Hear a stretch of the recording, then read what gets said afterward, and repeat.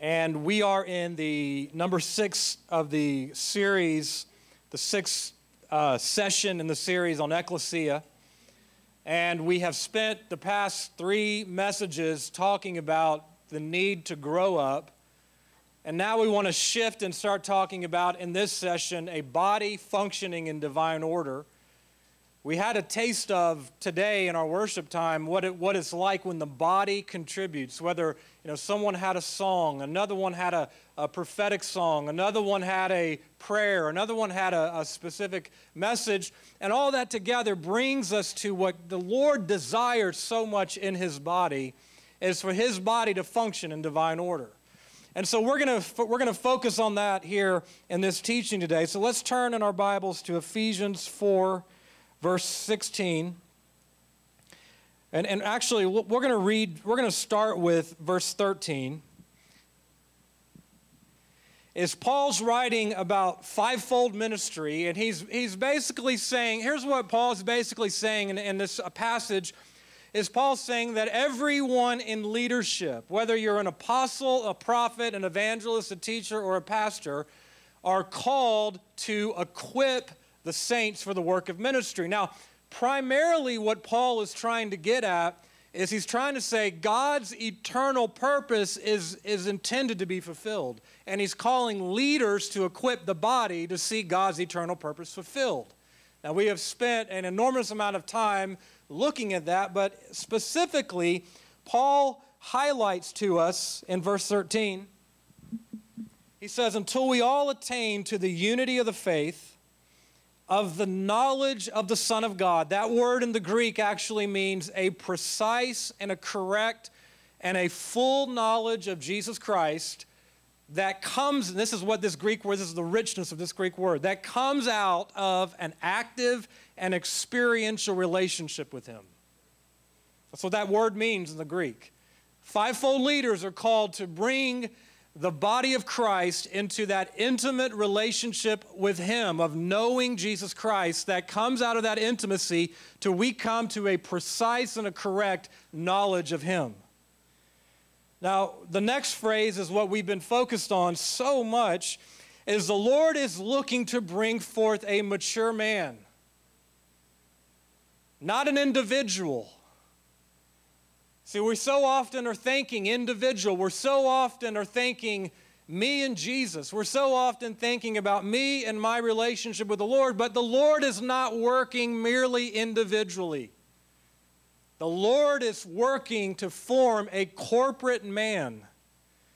And I think back in session 2, we looked at what that means, that God is raising up one new man, that is to become conformed into the image of the heavenly man. Man as he is intended to be, the corporate man, male and female, without any distinctions between Jew or Greek, male or female, slave or free. This is the burden on Paul's heart. And he says, the measure of the stature which belongs to the fullness of Jesus Christ.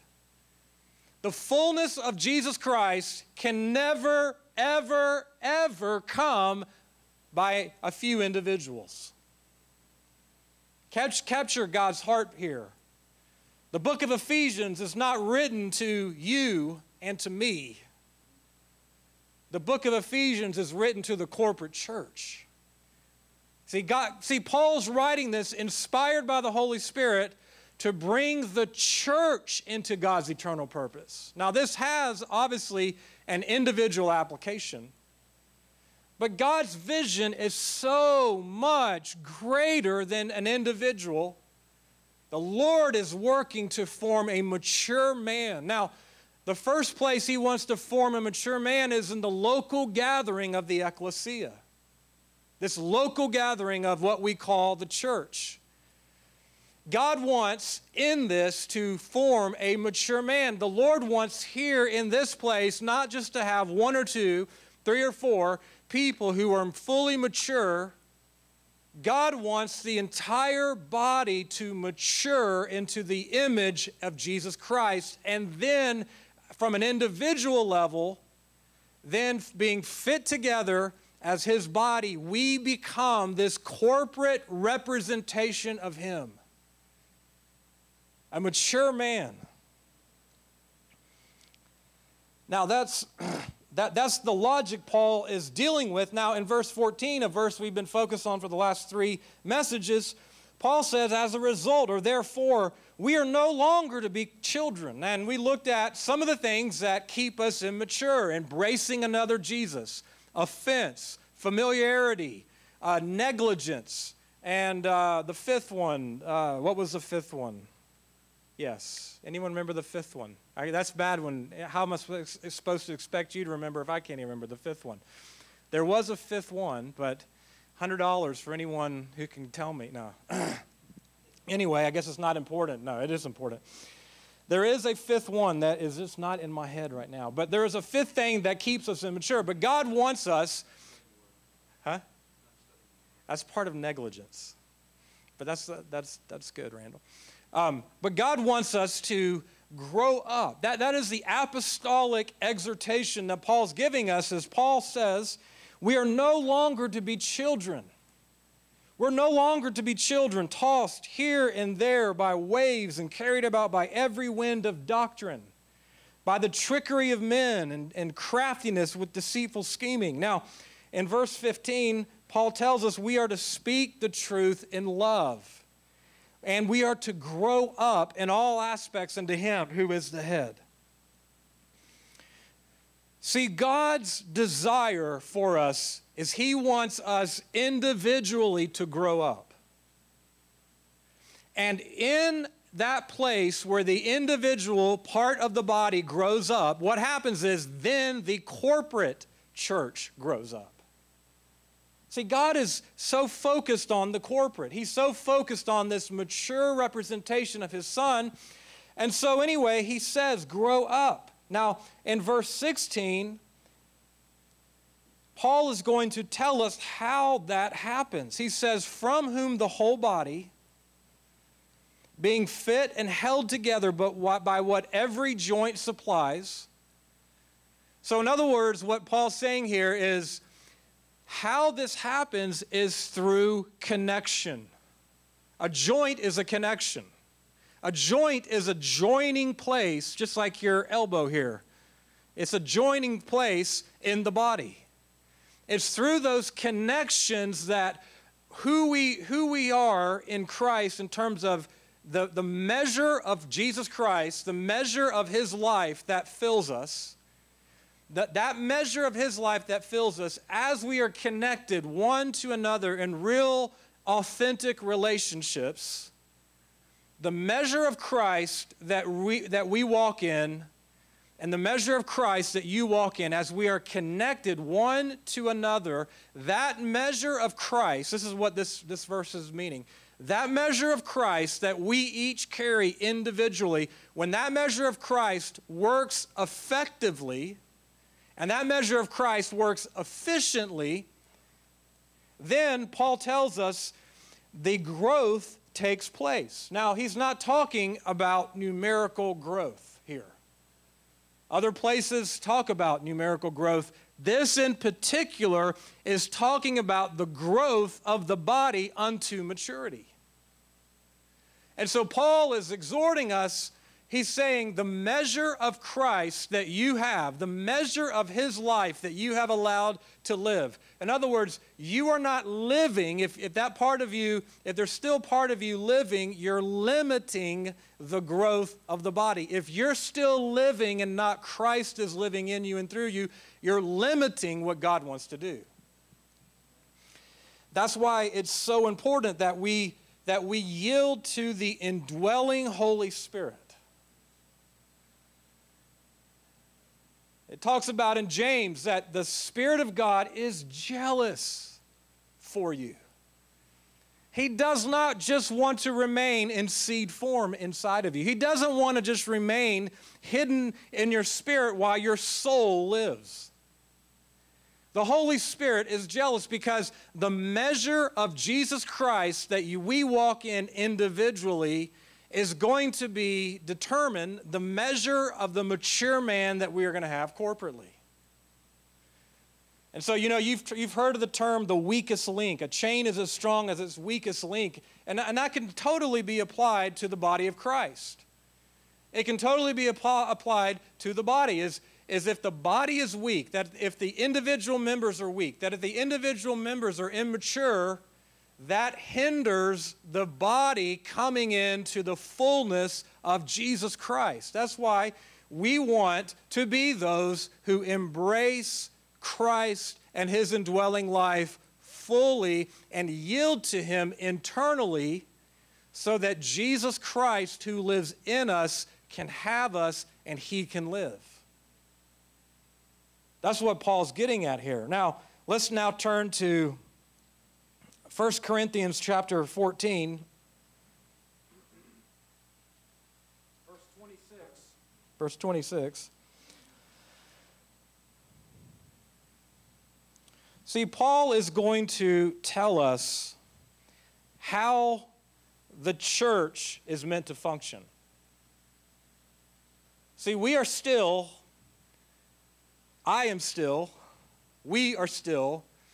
in the old paradigm of what we think church is meant to be. A 2-hour service, a place you go on Sunday, a building. See, it's so hard for us to say, where do you go to church? And I mean, how many of us still ask people that? Where do you go to church? And I'm trying to catch myself and stop doing that because it's really unbiblical. See, we are the church. We are the Ekklesia. We are the people called out of the busy life to gather together under the headship of Jesus Christ and to express his indwelling life together corporately. See, we are called to function interdependently. We got a taste of that during worship today when we waited on the Lord and different members of the body added to the meeting, and each person adding to the meeting brought us up to an entirely different level that we wouldn't have had if it would have just been, well, that's the worship team's responsibility or that's the pastor's responsibility. And so Paul is giving us this vision of what New Testament church life looked like in the first century. See, the New Testament church life in the first century was never led exclusively by one person. It was never exclusively led by a worship team. It was the body coming together to express the life of Jesus Christ interdependently. Here's what's shocking about this. What's shocking is Paul is about to write this scripture we're going to read. He writes this to the most carnal church in the scriptures.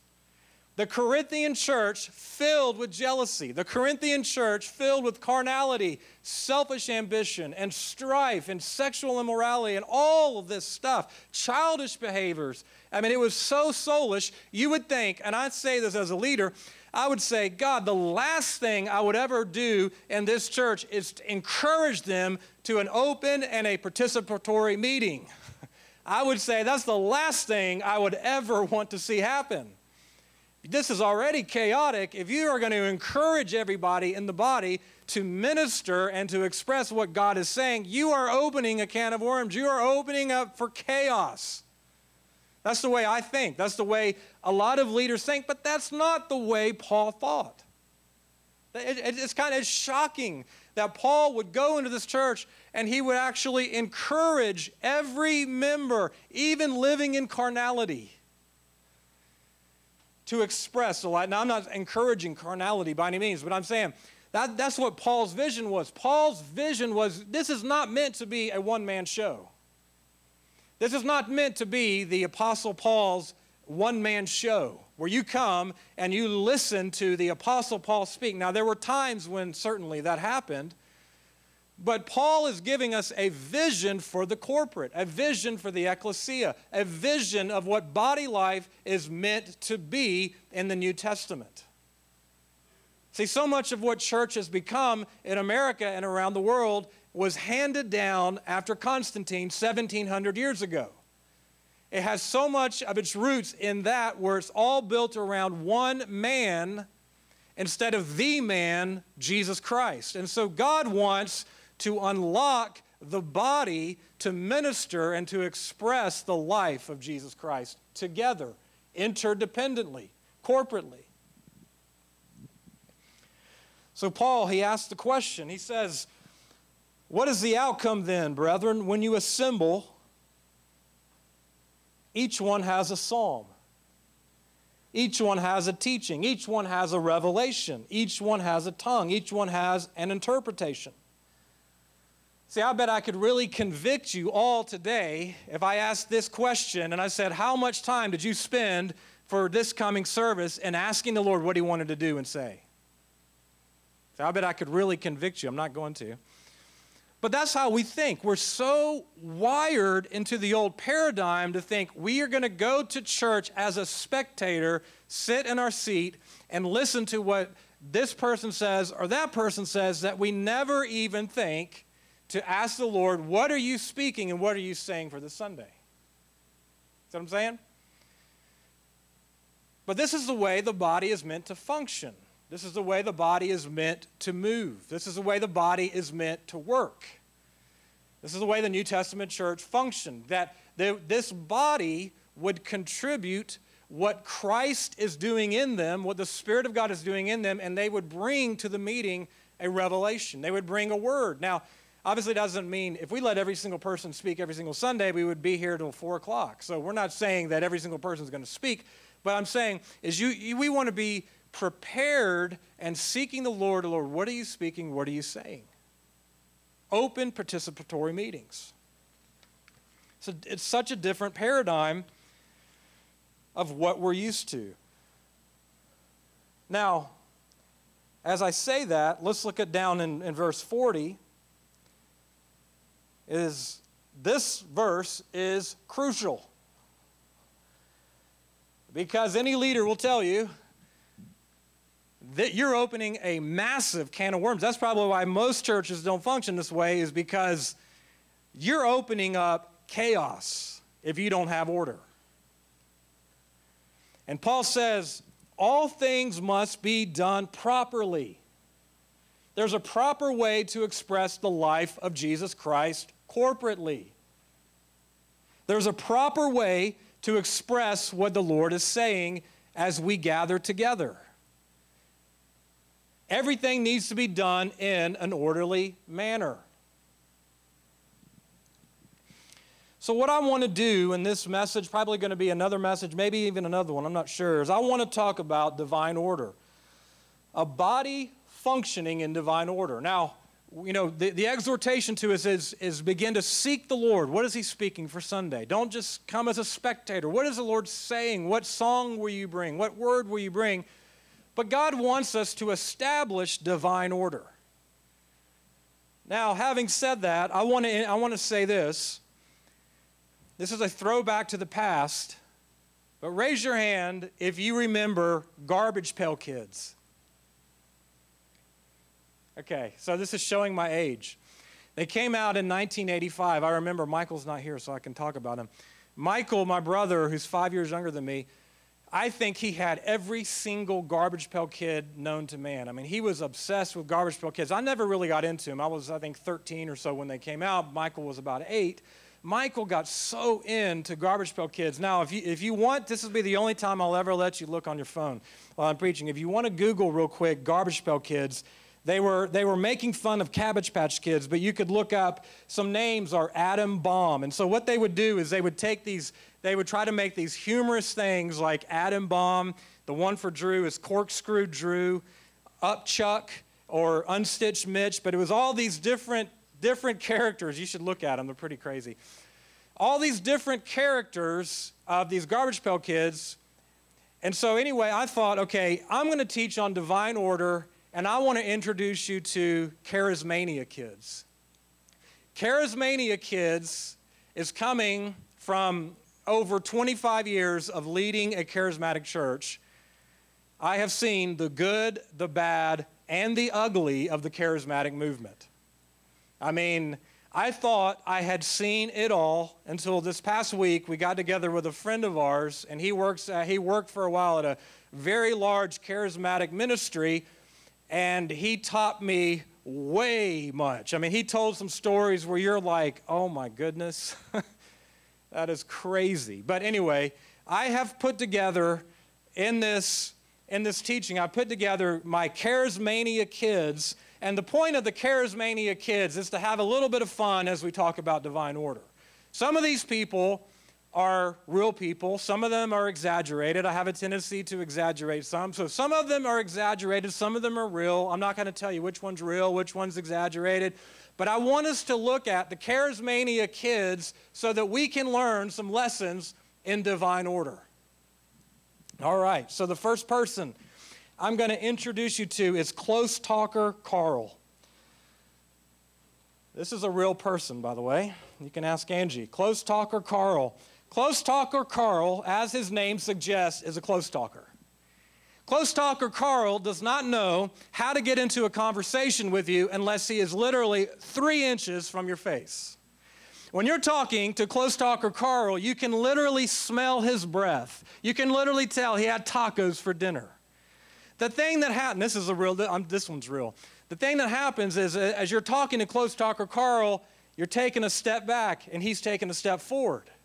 You're taking a step back, he's taking a step forward, and by the time you realize that you're pinned, this happened, and you can ask Angie, you're pinned into the corner of the wall, and Close Talker Carl's like this, like, talking to you, and you're like, dude, you need to, like, get some space around because, this is way too much.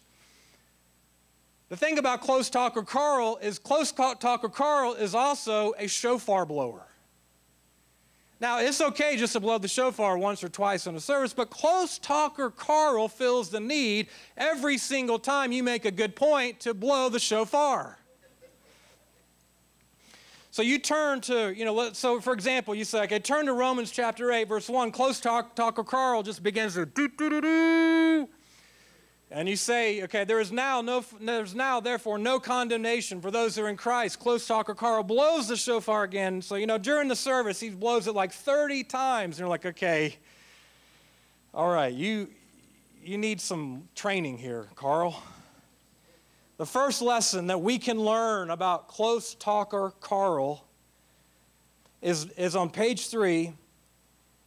If we're going to give public expression of what the Spirit is speaking to you or doing in you, we need to be self-aware. See, Close Talker Carl was not self-aware. He had no awareness of, personal space. He had no awareness of, okay, when's the right time to share this? Okay, he had no awareness of like, okay, maybe I don't need to blow the shofar after every single point the message. Maybe I need to just kind of say, okay, is this the right expression at the right moment? Am I being too loud or am I being too quiet? Am I expressing, or is what I'm expressing affecting those around me? You want to ask those things. Is the expression beneficial to the body? That's really important. See, because what we want to ask the question is what I'm feeling or is what I'm experiencing or is what I'm sensing, does it benefit the body? Does it benefit the body? Because, see, what can happen is you can be hearing from the Lord, and you can be hearing from the Lord accurately. You can be experiencing the Lord, but you want to ask the question, okay, is what I'm going to share, is what I'm going to express, is what I'm going to say, does it benefit the body? Does it add to what God wants to do? See, Close Talker Carl didn't realize, because he wasn't self-aware, he didn't realize that he was becoming a distraction. He didn't realize that what his expression was being was, okay, he needed some self-awareness to realize, okay, let me just step back for a minute and ask, is all what I'm doing necessary? Is what I'm doing building up the body? That makes sense? See, I've found, just in my own experience, is when I first started walking in, hearing from God, I thought every single thing that I ever received from the Lord, I had to share publicly. If God was speaking this or God was speaking that, and I would just automatically, okay, I got to share that publicly. Well, a lot of times the Lord's like, you don't need to share that. You don't need to express that. You don't need to say that. You don't need to do that. Just wait. See, we don't want to just do something because we think it's the charismatic thing to do. Right? We want to do it because it's the right moment. We want to do it because it's the Spirit of God leading us. We want to be self-aware to ask myself this question, okay, Lord, do I need to share this at this moment? Now, that doesn't mean we get overly nervous or timid or hesitant. Now, don't go to the other extreme to think, okay, I'm so in fear that if I share something, it's not going to be at the right moment. It's not going to be at the right time. And so what we do is we hold it in. So we're not to be that way either. We're not to have fear or timidity about any of that. But we do want to be self-aware. We do want to say, okay, is this benefiting the body? Now let's look at 1 Corinthians 14, verse 28. 1 Corinthians 14, 28. Paul gives us a principle here that really is really insightful.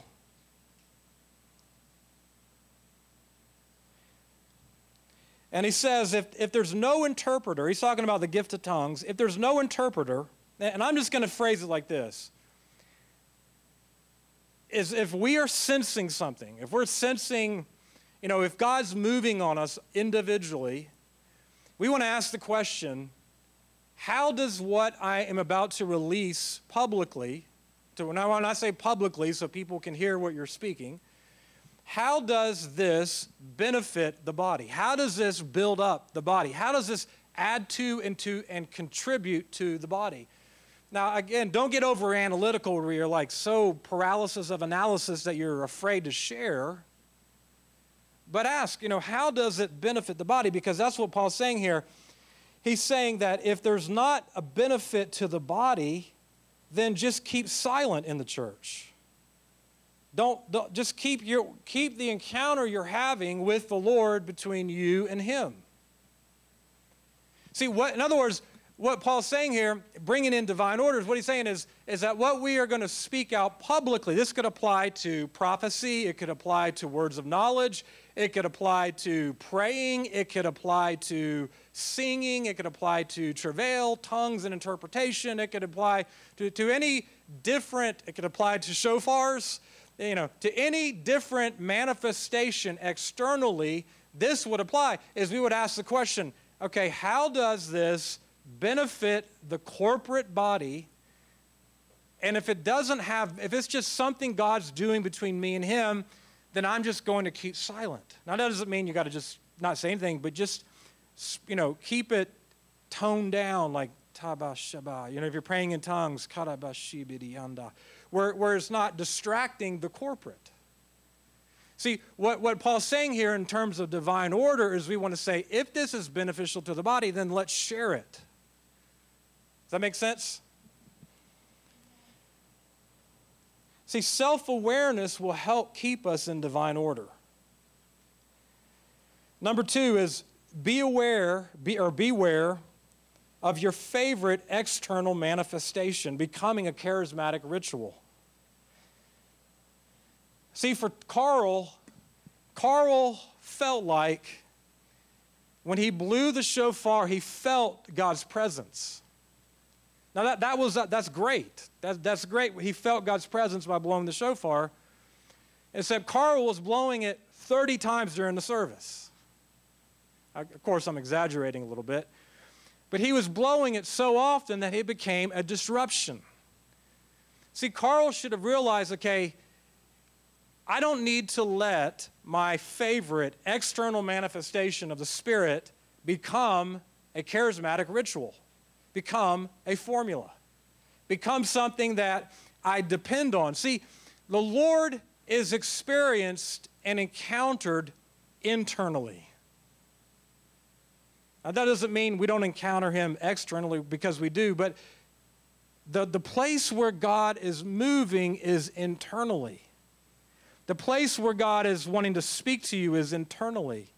And the question is, okay, is what I'm hearing internally meant to be expressed externally. For example, today when we were in our worship time, it was beautiful. Everything was done in beautiful order. And that's where the beauty of this comes. That's where the beauty of what God wants to do comes, is when we learn to sense the right expression of the Spirit at the right moment. Now, again, that does not mean like paralysis of analysis, get into fear, over paranoid that, I'm going to become hesitant to share this because I don't want to disrupt this stuff. We're never, ever going to be perfect. We're never, ever going to have absolute perfection. That's not what we're trying to get out here.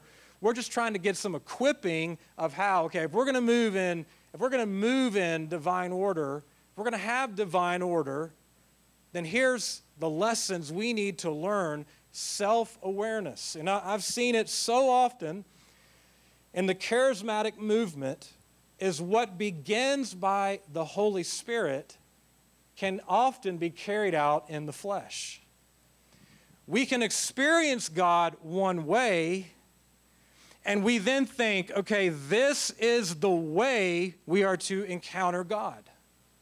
This is the way that we are to experience God. And I shared a while back about me in Kenya. I'll share it again in case you didn't hear this, but me and my ring finger.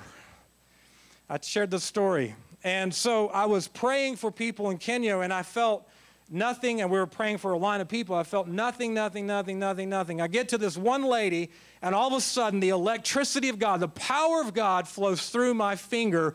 It was like electricity. I go back to the beginning of the line and pray for them again and again and again, nothing. Pray for this lady again, and the electricity of God came so strong through this pinky finger, I kind of developed this thing like, well, maybe God has called me to be the ring finger prophet, where I just lay hands on people with my ring finger, and then the electricity of God flows through me into them. So I really, just for real, I was thinking, okay, every time I pray for someone now, I've got to use my ring finger and lay it on their foreheads. And even I remember when we were in Kenya, I was like, okay, hold the babies back because they are going to fall down under the power of the Holy Spirit. And so I was literally afraid to pray for babies. And so anyway, no one else ever got touched by my ring finger, okay? So what I did in my immaturity is I took one way God moved one time, and I turned it into a ritual and a formula. Now, I'm sure God wasn't mad at me. I'm sure God had a great laugh at me. He's like, look at him. He thinks he's going to heal people just by the ring finger. But us charismatics, I've seen it so often. We do that. We take one way that God moved, and we turn it into a ritual or a formula to think this is the way God's going to move this Sunday. Last Sunday, God moved with shouting. If we want God to move this Sunday, then let's shout. No, the Lord's not in the shout this Sunday. The Lord's in the silence. The Lord's in the whisper this Sunday. Okay, the next Sunday we come back, okay, we need to be silent before the Lord because the Lord is in the silence. And he's like, no, I'm calling you to have the shout of the King among you. See, we want to be led by the Spirit of God and not attached to any of our ritualistic, charismatic formulas that we think work and that we think bring in the presence of God. The formulas, the external manifestations don't bring in God's presence. It's Him living in you, you obeying what He says inwardly to express it externally is what brings His presence. It's what brings the breakthrough. It's what brings in the presence of God. So what we learned from close talker Carl is that we need self-awareness and we need to beware of repeating our favorite manifestation. The second profile we're going to look at is Puffed Up Patrick. Puffed Up Patrick, he's been saved 2 years. But Patrick thinks he knows the Bible better than anyone else. Patrick thinks he knows the Lord better than anyone else. Puffed Up Patrick thinks, I hear the voice of God directly from the throne. Therefore, I am not accountable to elders. I am not accountable to you. I am not accountable to the body. When if God is going to speak to me, he's going to speak to me directly because I am a prophetic voice of the Lord. Puffed up Patrick. See, puffed up Patrick, he doesn't think he's ever wrong. You ask puffed up Patrick, hey, are you sure you've heard from the Lord? Absolutely, 100% I've heard from the Lord. No soulish mixture possible? No soulish mixture possible. Well, you've been saved for 2 years. You know, the stuff I'm walking in this day can be 20. Patrick, how do you know that, how do you know there's no mixture in all this? See, Patrick thinks it's me and Jesus, and there's no need for the body. See, Patrick doesn't realize that sometimes God speaks through the body. Puffed up Patrick has allowed pride to enter into his soul, and now puffed up Patrick thinks he hears from God and everything he hears is always accurate. Because Patrick is so confident in what he is hearing from the Lord, puffed up Patrick, always gives his words and prefaces them like, thus saith the Lord. The Lord says. Or if he's feeling really close to God, he says, Papa says. See, Patrick thinks he has this intimate relationship with the Lord that no one else has, and that he doesn't need to benefit from anyone else in the body. But Patrick does not realize his own pride has blinded him. Patrick doesn't realize that even in his hearing, there's soulish mixture. Patrick hasn't learned how to separate the soul from the spirit. So lessons we can learn from puffed up Patrick. Number one is that we are called to walk in humility and honor toward one another, knowing your need of each other. Now let's turn to, well, in your notes here, this is a pretty amazing scripture. Peter is talking about in 1 Peter 5:5-6. He says, you younger men, younger in terms of how long you've been walking with the Lord, be subject to your elders. And all of you clothe yourselves with humility toward one another. Now catch this right here. For God is opposed to the proud, but gives grace to the humble. Wait a second. I thought humility towards God was expressed vertically. I thought humility towards the Lord is the way I was approaching him this way. Well, yeah, you're right. But Peter tells us there's another dimension of pride that we can walk in towards God, and it's pride towards the body. And this is where we all fell. It's easy to be humble to God. It's easy to be humble to the Lord. It's easy to humble yourself under the mighty hand of God when you're thanking him vertically. Where the test comes is horizontally. Where the test comes is in the body. Humble yourselves under the mighty hand of God. Well, how? By humbling yourself towards one another. Puffed up Patrick did not have any concept of the body. Puffed up Patrick did not have any idea that his own pride, thought it was me and Jesus vertically, and yet God was saying your test and your humility is how humble you are to the body. That's where we fell. That's where we fell. Because God, in his humor, will connect us with people that will drive us crazy. If you don't think that, just ask a married couple. Not that Angie drives me crazy, but I drive her crazy. I know that. won't go into any details, but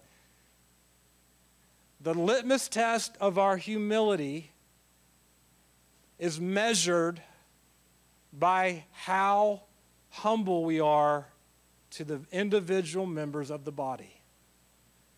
See, Jesus said to Saul of Tarsus, he said, Saul, Saul, why are you persecuting me?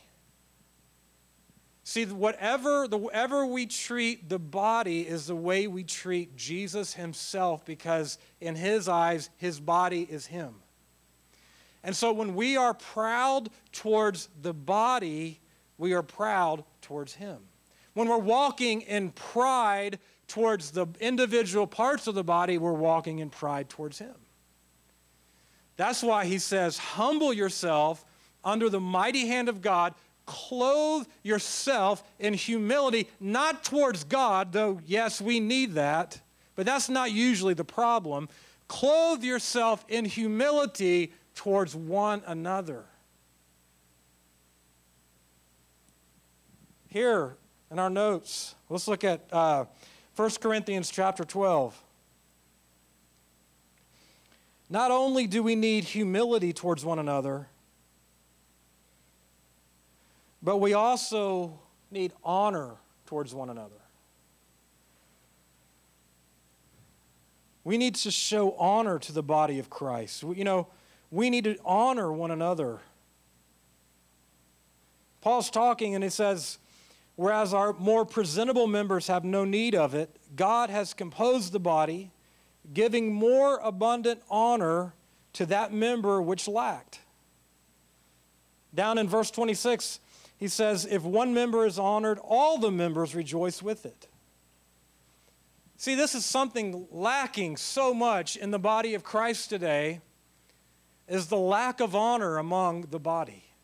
There's such a lack of honor in the body. We're so quick to criticize, and we're so quick to judge, and we're so quick to say, this person is doing this thing wrong, and that person is doing this thing wrong. We might have gotten to the place where we show honor to leaders, which is the thing the scriptures command us to do, but it's also, we're supposed to show honor towards even the least of the members in the body. See, puffed up Patrick did not show honor to the body. Puffed up Patrick, yes, he was humble towards God, but towards the body he was filled with pride. And being filled with pride towards the Lord, or towards the body, meant he was prideful towards the Lord. See, the Lord is calling us to walk in honor, showing respect to the individual members of the body, even the least of them. Even the person you would think, okay, this is the least person, I don't even have a need of you. But we're like, no, you're absolutely wrong. To the least of who you think is the least, you should be showing the most honor towards. See, that's what if we're going to minister corporately, we've got to have that kind of humility towards the whole body, showing honor to the body and recognizing our incredible need of the body. Paul even talks about the eye can't say to the hand, I have no need of you. We can never say to the body, I have no need of this. I have no need of you. You're not necessary. This is irrelevant. Every part of the body is vital to the growing up of the mature man. So we want to walk in humility. We want to walk in honor towards the individual members of the body, knowing our need of every single member. See, we cannot have the fullness of Christ in our prayer closet with me and Jesus. It's not going to happen. We can only have the fullness of Christ as we have him individually and then corporately as we learn to express his life interdependently, depending on each other. See, so God calls us to walk in humility. God calls us to walk in honor. The second thing we can learn from puffed up Patrick is be humble about what you believe you're hearing from the Lord. See, unless you have been taken directly to the throne room of God and you have seen the resurrected and glorified Savior, you want to be very careful about using phrases and what you're hearing from God as "thus saith the Lord" or "the Lord says." When I first started to prophesy, I always said, "Thus saith the Lord," and "the Lord says." And the Lord had to correct me. It's like, you need to be less dogmatic in using that phrase, depending on the way you receive the revelation. I mean, if you're taken to heaven and you see the Lord face to face, you can say, "Thus saith the Lord." But if you're sensing something in your spirit that's very open to being mixed in with your own soulish interpretation, it's better to be less dogmatic in expressing what you're saying, and it's better to say, "I feel like the Lord is saying this," or I sense the Lord is saying this. Open to the possibility that, maybe what I'm sensing or maybe what I'm hearing, maybe, I think it's the Lord, but let's test it. Let's judge it. Let's see if what I'm hearing is really the Lord that's speaking, or did something get mixed in? Is part of this the Lord, and is part of this me? See, we want to be humble to what we think God is speaking, because if God is really speaking something to us, the fruit of it is going to make it known whether we've heard from God or not. We don't have to say, "Thus saith the Lord," to give evidence that God's speaking. We can look at it and see the fruit of it and say, "Yes, that was indeed the Lord who said it." That makes sense? We want to show humility in the things that we are speaking.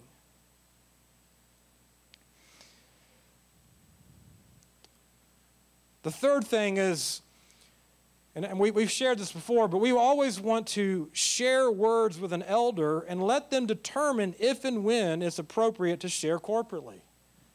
We had a great example of this last Sunday. This just shows you Dad's humility. Dad, who's been the pastor for however many years, 25 plus years, felt like he heard something from the Lord of what he needed to do. And Larry felt like he had something of what he needed to do. And so Larry submitted it to the elder, my dad, and Dad who, he could have just said, "Okay, I feel like," without even asking me, could have just said, taken the microphone and said, "This is what God's saying." No, even him said, "Hey, this is what Larry is feeling. This is what I'm feeling. I think we need to do this, this, and this." I was like, "Yeah, absolutely." So even Dad, that's a beautiful example of humility. Even Dad, who's been doing this for 20, 30 years, however many years, realized even then he wanted to be submitted to the person that was leading the service for that particular Sunday. And look at how beautiful that was, what Larry did and what my dad did last Sunday. It just brought such a presence of God. It was so beautiful. And so the point is that it's a safeguard. It's a safeguard to share these words with elders who are responsible for directing the flow of the service. It's not anyway going to quench the Holy Spirit. It's going to make sure that, not that we're without, we're obviously not perfect by any means. We're going to miss it, but it helps get all the things we're feeling and sensing to be placed at the proper time and the right expression. And so, a lot of us know that, but it's important to understand that. Now let's turn real quick to Jude. If you ever want to feel good about your spiritual life, read the book of Jude, because you can read the whole book in like 10 minutes. But Jude is writing about the church. This is where the fear of God comes into this. Puffed up Patrick. If puffed up Patrick doesn't get corrected, this is where puffed up Patrick will eventually lead. Is verse 11. Jude's talking, he says, "Woe to them, they have gone the way of Cain. They have rushed headlong into the error of Balaam." This is where I'm getting at right here. They have perished in the rebellion of Korah. If you don't know about Korah, what happened is number 16. Korah begins to hear from God. And we assume that Korah is hearing from God accurately. But what happens is Korah begins to say, hey guys, we don't need Moses. We don't need the leadership. We don't need all this structure and this stuff that would keep us from having freedom. We don't need this leadership. We have got our own direct connection with God himself. We don't need to go through Moses. We don't need to submit to Moses, the divinely appointed place of authority. And so what Korah did is he led a rebellion against God's leadership, against the elders. And I'm seeing this, obviously I'm not seeing this here, but I'm seeing this more and more in the body of Christ, where people, thank God, they know they don't have to go through a mediator to get to the Lord. They don't have to go, like we saw before the Reformation, through a priest to get to the Lord. They don't have to hear God through me. They can hear God directly for themselves. You can hear God directly for yourself. You don't have to go through any leader. You don't have to go through any man or woman. You can hear the voice of God directly for yourself, which is beautiful, which is wonderful. But puffed up Patrick, what he didn't realize was he didn't realize that God had put authority in his life, elders in his life, and those elders were a safeguard for him. And so puffed up Patrick was very close to the rebellion of Korah. The Lord has really highlighted this to me. Again, I don't feel like it's a huge problem here, but I see it more and more growing in the body of Christ. Just a lack of honor towards the leadership God has placed and established in his body. Thinking that I don't need this leader. I can go directly from the Lord, and you can go directly to the Lord. But disregarding the authority God has placed in your life. It is a safeguard. A safeguard. See, when we get into that spiritual pride, when we get into that spiritual pride of me in Jesus and no other, me in the Lord, I'm a voice of God from the throne. I don't need spiritual authority. I'm not subject to spiritual authority. We are in a dangerous, dangerous place. Dangerous place. It puts the fear of God in me. It really does. It puts the fear of the Lord in me. And I had that attitude when I first started serving Dad in ministry. That was my attitude was like Korah. I was like, why do I need to do what my dad says? I can hear from the Lord. I'm prophetic. I've got these gifts. I've got this call of God on my life. You know, this is my dad. I mean, this is a long time ago, but I didn't show honor until the Lord convicted me. You are like Korah, Bryan. You're like Korah. Now, I wasn't leading a rebellion, but I easily could have. The Lord had to correct me. He, even in my pride, speaking out and saying, why does he do this? Or why does he do that? This is a long time ago again. It was yesterday. But, why does he do this? Or why does he do that? And the Lord was like, you are not grumbling against your dad, Bryan. You are grumbling against me. Just like he said to Moses. They are not grumbling against you, Moses.